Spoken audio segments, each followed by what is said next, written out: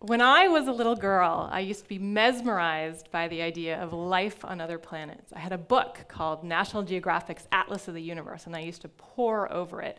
And in particular, I was fascinated by a few pages that showed artists' imaginings of life on other planets. And I just show you one as an example, my favorite, which is life in the wild atmosphere of Jupiter. And you can see here a jelly blimp hanging from its giant gas bag, occasionally falling prey to these bird-like sword tails that would pierce them from above.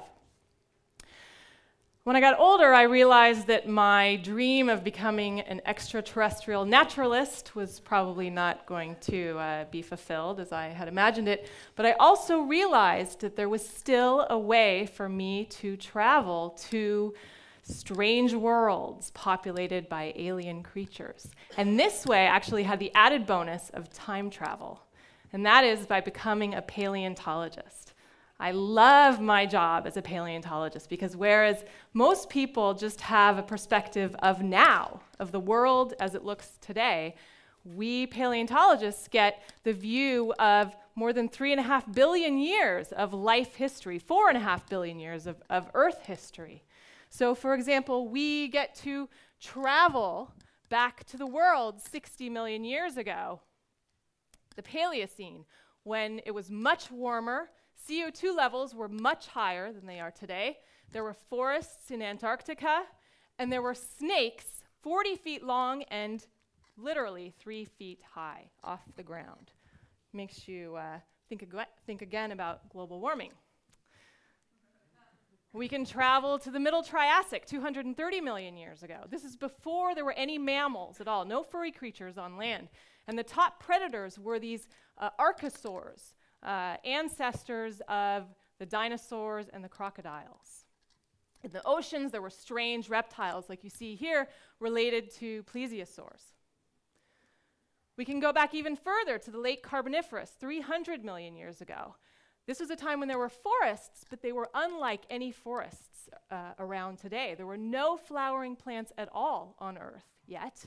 And the tallest trees, you can see here in the background, more than 10 stories high, belong to a group of plants known as the lycopods that today are only represented by a few tiny, scraggly, moss-like species that show no hint of their former glory. This was also an interesting world because oxygen levels were much higher at this time than they are today, 1.5 times as high. And we think this is one of the reasons why we got insects as large as this dragonfly with a 2-foot wingspan. And even more impressive, millipedes 8.5 feet long. We can travel back to the Cambrian, 500 million years ago. This is a time when animals first flourished on the Earth.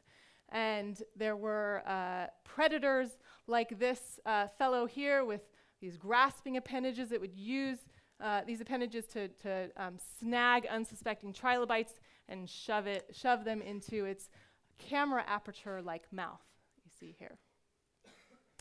But today I'm going to take you back even further, 750 million years ago, to a time that my research is focused on. And this was a time that until relatively recently, just the last few decades, we knew almost nothing about life. In fact, we thought that there were no fossils from this time interval. Now we know that, in fact, there is a very good fossil record from this time known as the Precambrian. This was a very strange world, though. This was a world where there were no animals at all, there were no plants on land, and with very few exceptions, all life was microscopic. You can see also here that the continents were amalgamated into a supercontinent. This is not Pangaea, which you may have heard of. This is a supercontinent that existed prior to Pangaea, known as Rodinia. Oxygen levels were a lot lower than they are today, about 10%. So if we traveled back to this time, we could not have breathed. We could not have lived. In the oceans, oxygen was just dissolved in maybe the surface layers of the oceans, so that was habitable. But much of the rest of the ocean, it was anoxic, there was no oxygen. And in fact, accumulating evidence suggests that hydrogen sulfide, which is a poisonous gas, it sort of gives off this rotten egg smell, was dissolved in much of the world's oceans. So most of the oceans were inhospitable to life. So we are going to travel right here to a quiet seaway, shallow, warm seaway that was probably around the equator back then. And I forgot to mention, just to sort of orient you here with this supercontinent Rodinia, this is actually North America. And you can see the Great Lakes here to orient you. Of course, they weren't around back then. Here is Australia, and here is Antarctica. So the sediments that were deposited in this quiet seaway 750 million years ago are found today in a 1.5 kilometer square area near the bottom of the Grand Canyon. And together, they compose a unit known as the Chuar group. And you can see some of these beautifully colored mudstones here.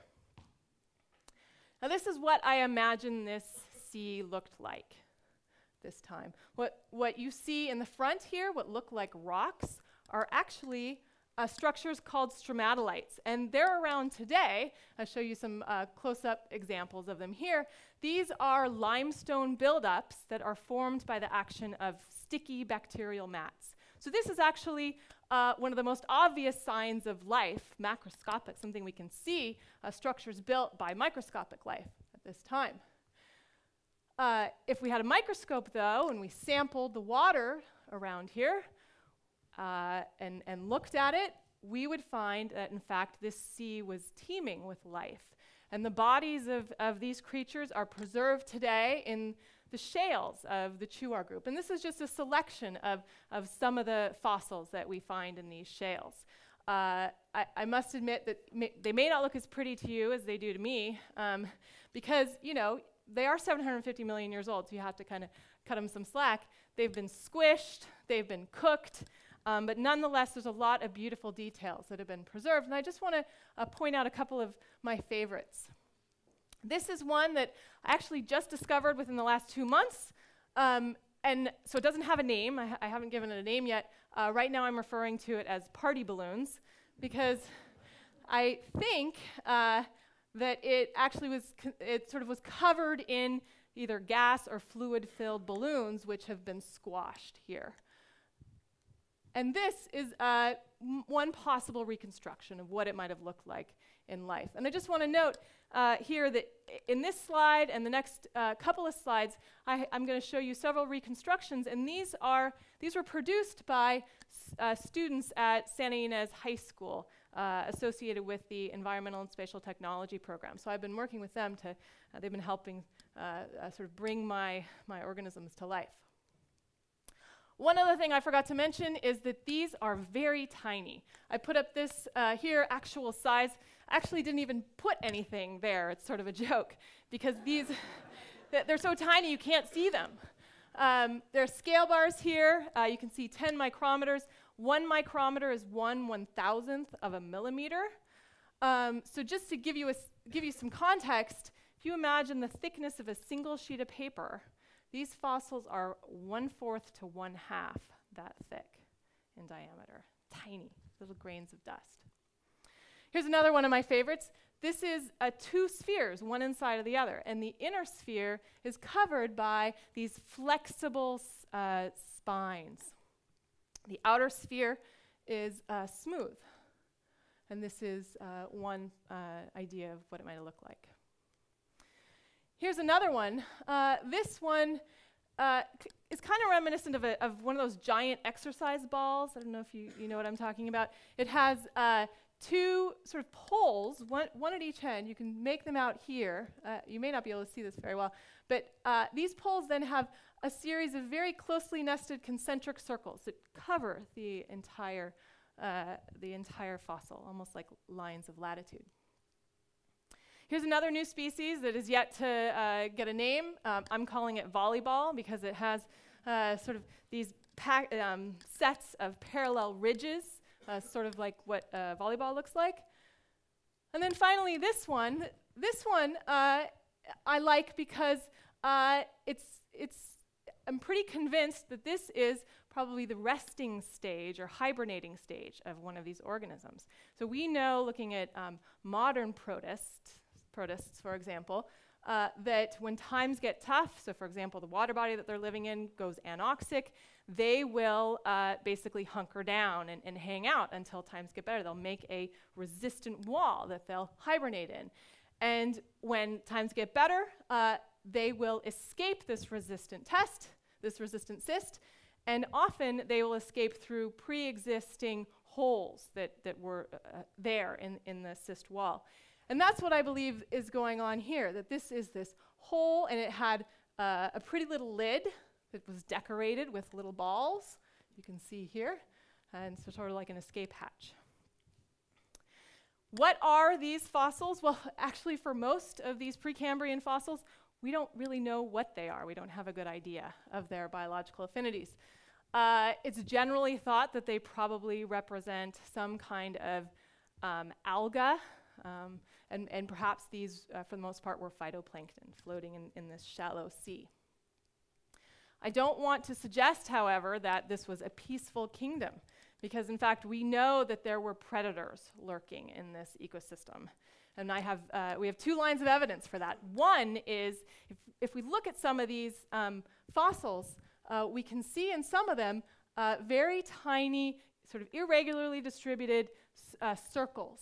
You can see some of them up there. And these look very similar to what we find today. For example, you can see here in these fungal spores, formed by a group of amoebae known as the vampire amoebae, or the vampirellid amoebae. And you can see one of them here. It's sticking out its finger-like extensions of the cell. These are called pseudopods, sneaking up on this poor unsuspecting alga. Here it is. It is punctured the algal cell wall with its pseudopod, and it's sucking out the contents the way a vampire sucks out blood. That's how they got their name. And then here it is happily digesting the contents. The other line of evidence for predators at this time, and I should say microscopic predators, right, is another group of fossils that we find in the Chuar group. These are known collectively as vase-shaped microfossils. You can see here it's sort of vase-like in shape with an opening at one end. And these are preserved literally by the trillions in the Chuar group. Well, that's one of the great things about studying microfossils. You almost never run out of samples. Here is just a selection of some of the different forms that we see. You can see some of them have these beautiful little triangular openings, for example. Some of them have curved tests. And I won't go into the details, but suffice it to say that for all of these species, or most of these species, there's almost a one-to-one correspondence with a group with structures made by a modern group of protists. You can see here's the fossil, here's the a modern group of protists known as testate amoebae. Now you've probably heard of amoebae, and what comes to mind are the naked type of amoebae you can see up on that screen. But there are some amoebae that can also produce tests in the same, or shells in the same way that a snail produces a shell. And here are some of the pseudopods here of this amoeba. Now, testate amoebae we know today are predators. They dine on bacteria, protists. They even dine on small animals. And in fact, we have evidence from the Chuar group fossils that perhaps something was dining on these testate amoebae as well. These are not those openings that I showed you in the test, but actually these unusual semicircular holes that we find in some of the tests. And to be honest, I don't know how these were made, but my best guess is that they were made by some other predator. So here we are, 750 million years ago, 3 billion years after life first appeared on the planet, and we see that the biosphere was actually quite diverse. In this sea alone, we have bacterial mats forming limestone buildups. We have probably phytoplankton, a diversity of phytoplankton floating in the surface waters. We have amoebae dining on probably the bacteria and the phytoplankton and perhaps on each other as well. In a few million years, glaciers would begin growing from the poles. Sea level would fall, and this sea would dry up. And in fact, rivers would carve deep valleys into some of the sediments that were deposited here. Glaciers would continue to grow, and in fact, would get to the point where ice almost entirely entombed the planet for millions of years, such that it looked very much like a snowball from outer space. We refer to these as snowball Earth glaciations. And almost all of the fossils that I have shown you, the creatures that were left, will have disappeared from the planet forever. You know, when I'm in the middle of doing this work, sometimes I take a step back and I sort of almost pinch myself. And I think, this is not make-believe. These worlds that I'm talking about were real. These worlds once existed, and these creatures once existed. And I think it's amazing, and it's beautiful, and it's humbling. And I think, what a privilege it is to have lived, even for such an incredibly short period of time, you know, when you think of the grand scheme of life on this planet, 3.5 billion years and counting. What a privilege it is to have lived and to have been a part of all of this. Thank you.